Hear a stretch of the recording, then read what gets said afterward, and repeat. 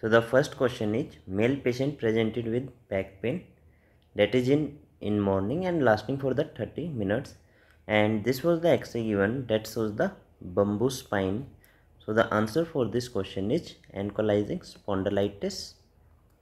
Then next question, so this is the X-ray was given, and this X-ray shows the figure of 8 appearance, that is seen in, that is also known as snowman heart, that is seen in TAPVC. So the next question is dilated part of intestine on this abdominal radiograph. So this is the radiograph was given that shows the valvular conventis, these mucosal fold. So these mucosal folds are valvular conventis that is present in jejunum. So answer for this question is jejunum. So next question they ask, female patient presented with 2 missed stillbirth, USG suggestive of uterine anomaly. Then which test will be to confirm the diagnosis? So to confirm the diagnosis, the best gold standard is hysteroscopy plus laparoscopy. Then next question is, this X-ray was given and we can see in this X-ray there is air under the diaphragm. So the answer for this question is small bowel perforation or hollow viscous perforation. Okay. So in the next question, this kind of X-ray is given in which we can see this calcification of epiphyseal calcification, and also the pelvic spur is also in this X-ray. So answer for this question is scurvy.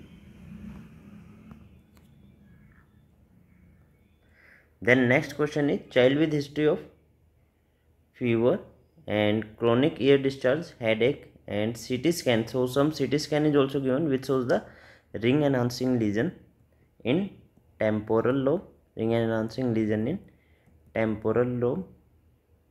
So answer for this question is temporal abscess.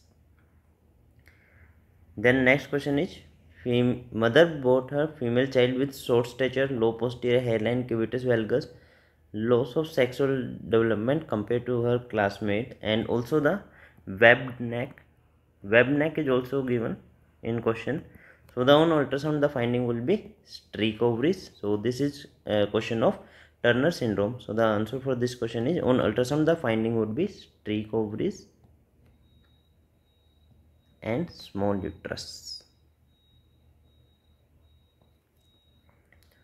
So next question is, patient started on radiotherapy for cancer, so least affected by radiation exposure.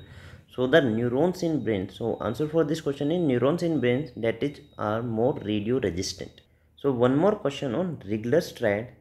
So this is clinical question actually. So regular strides consist of pneumobilia, small bowel obstruction and stone in RIF.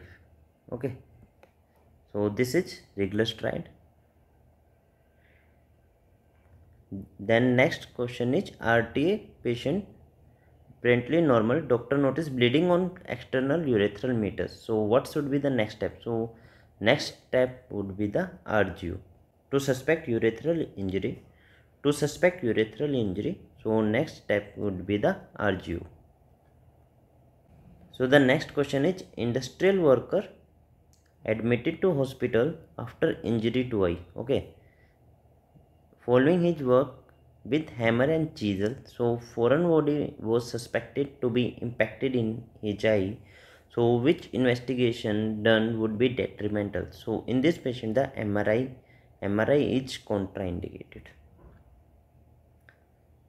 So a patient had miscarriage for 3 times. What is the investigation being done?